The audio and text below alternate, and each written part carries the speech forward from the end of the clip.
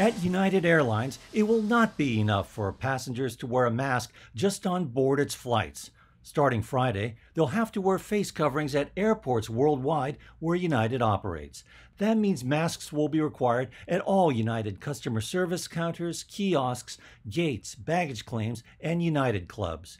If passengers refuse, they may be denied travel or banned from flying United while the rule is in effect.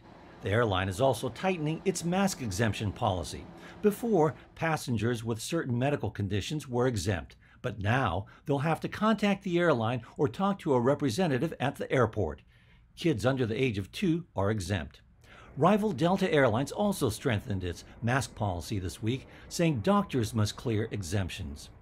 Airlines say their hospital-grade air filtration systems make flying safe, but Delta and United acknowledge they don't expect demand to return to pre-pandemic levels until a vaccine or treatment is found.